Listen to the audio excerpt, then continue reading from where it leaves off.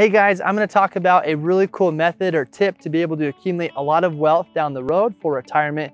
To me, it's probably one of the easiest ways to build up your retirement, and that is to buy rental properties the poor man's way. What I mean by the poor man's way is I want you to buy a piece of real estate or a house that you can move into. It could be your primary residence. Now talk to your loan professional. They'll advise you as to like what loan you could possibly get. Typically, a lot of people for first-time homebuyers are going to get an FHA loan, which is a minimum 3.5% down, or a conventional loan with typically 5% down.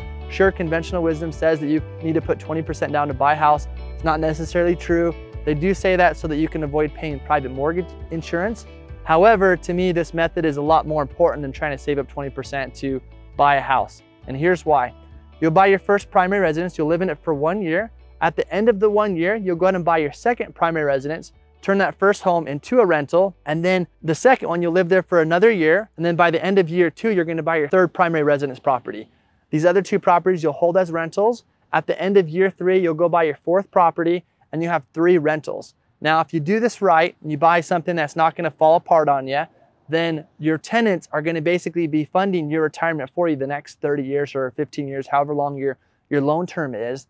At the end of the 30 years, you now have 3 properties paid off. They've more than likely then doubled in value. You're also possibly getting some write-offs for depreciation against your taxes. Talk to your CPA or attorney on that. And then the other benefit is that you're gonna get cash flow when you're done, which is like a no-brainer to me. It's crazy awesome. A lot of people think that they have to have a lot of money to invest in real estate. That is not true. You can come up with a little bit of money, 3%, 5% down to buy a property every year. I wouldn't sink that $500 a month that you're saving into, an IRA or a Roth, or a 401k. The reason for that is because you're not going to touch that money. There's really no benefit in that until way down the road. With this, you're getting like potential tax benefits right away.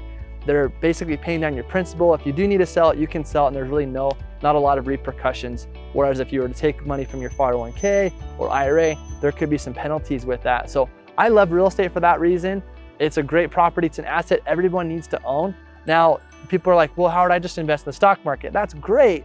However, stocks can go up and down really fast. You can buy a stock and the next day it's down 10%. The real estate doesn't typically work like that. If it's gonna go down, it's gonna take a while, and you can kind of predict things like that. And the great thing is that someone is funding your real estate for you, whereas if you buy stocks, you've gotta fund the stock every month or every week or however often you're putting money into the account.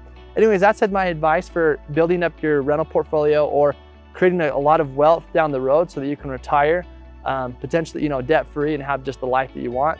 So go out and buy real estate and catch me on the next video.